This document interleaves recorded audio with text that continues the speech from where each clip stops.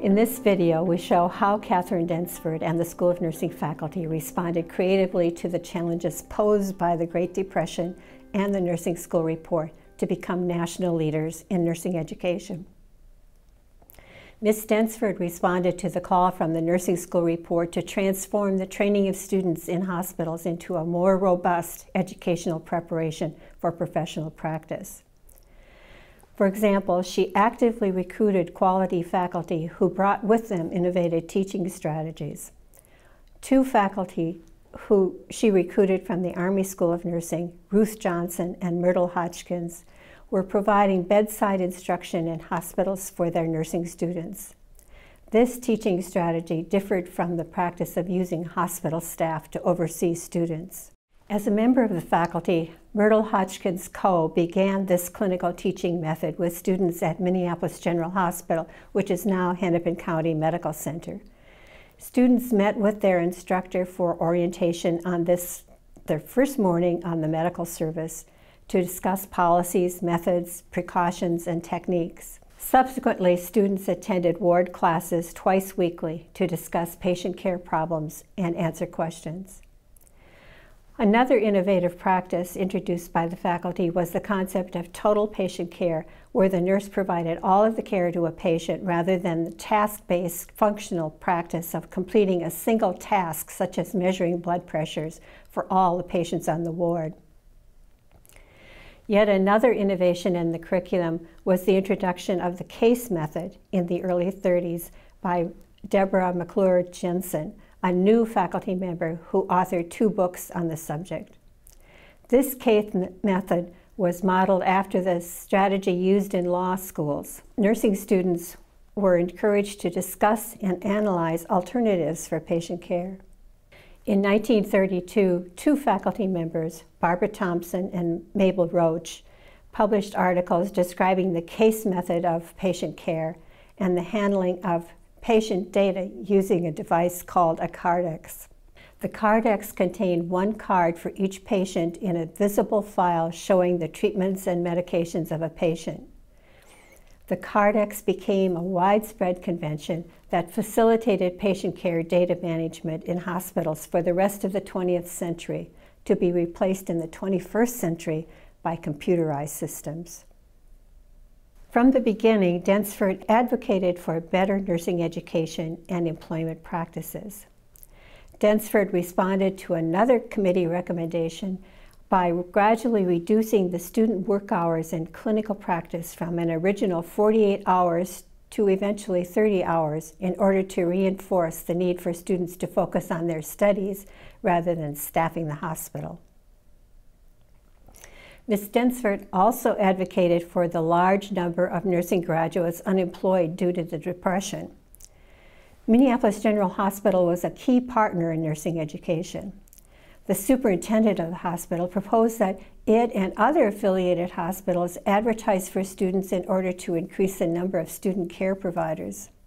Ms. Densford, just 9 months into her tenure, protested that they should not continue to increase the enrollment in hospital schools of nursing when so many graduate nurses were unemployed.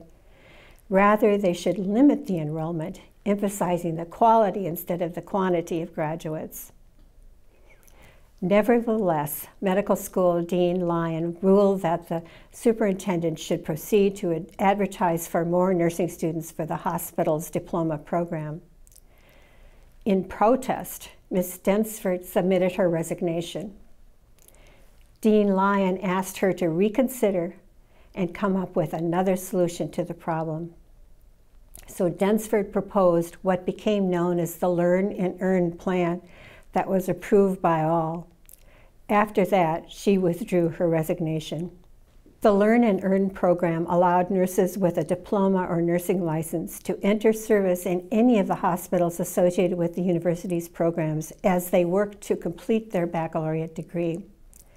As a student, the nurse was assigned to 30 to 48 hours per week of clinical and administrative experience. In return, she received room, board, and laundry services plus an allowance of $10 per month. The university entered these students onto its rolls, tuition free. By successful completion of 4/4 of university classes under this plan, students could earn 20 to 30 academic credits that could be applied toward a baccalaureate degree. Many of the nurses who took this opportunity did in fact go on to earn baccalaureate degrees. Some continued on until they earned master's degrees. In 1933, Densford, Lucille Petrie, and Phoebe Gordon launched the research mission of the school using Civil Works Administration grants. The Civil Works Administration grants are a federal program to ease the Depression. The purposes of the research were to develop nursing knowledge as well as provide work for unemployed nurses. Studies ranged from sterilization of equipment to studies of the time needed to complete nursing procedures. Several faculty members also developed new procedures and published their ideas in the American Journal of Nursing. The innovation included things such as nasal catheter sectioning and creating medication carts. In addition to her work within the university, Katharine Densford strongly believed in the power of professional organizations to influence health at the local, national, and international level. In the 30s, her organizational responsibilities were primarily in the state of Minnesota.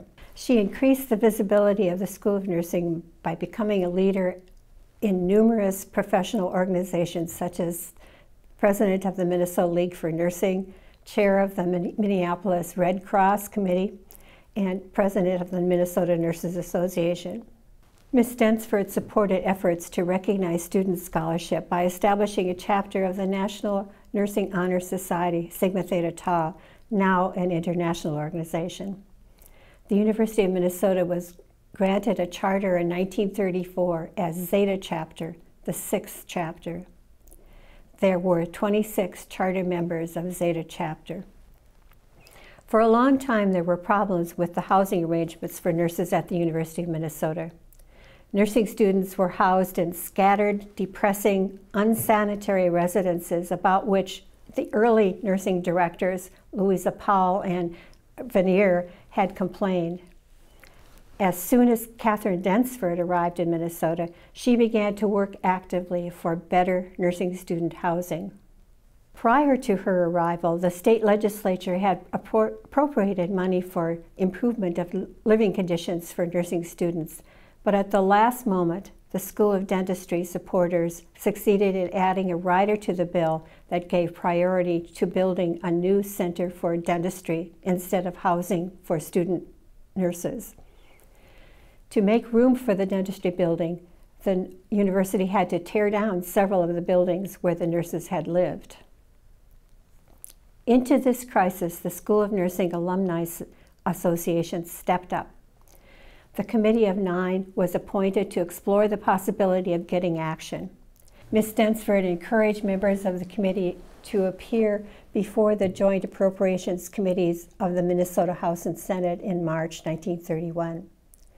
At the hearing, legislators were surprised, stating, "But we voted money for you 2 years ago."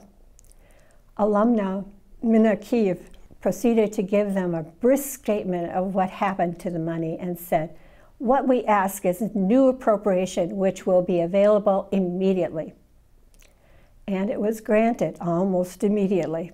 The decision was helped by the fact that the Minnesota Employment Commission was standing by to urge that this would be a good chance to put unemployed men to work.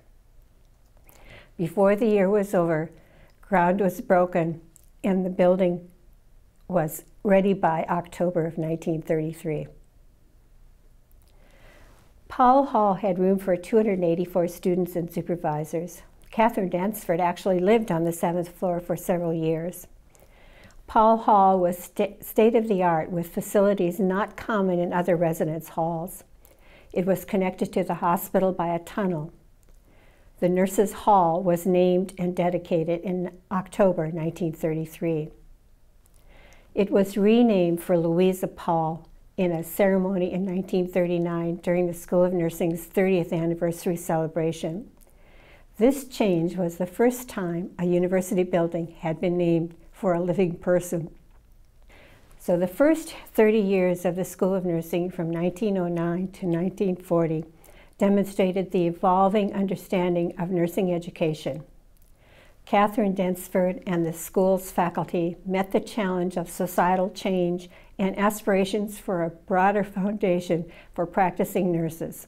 Increased coursework in the sciences and liberal arts were complemented with increasingly instructor-moderated clinical practice experience. The willingness to experiment led to a vigorous response to the needs of the nation and the challenges of the Great Depression.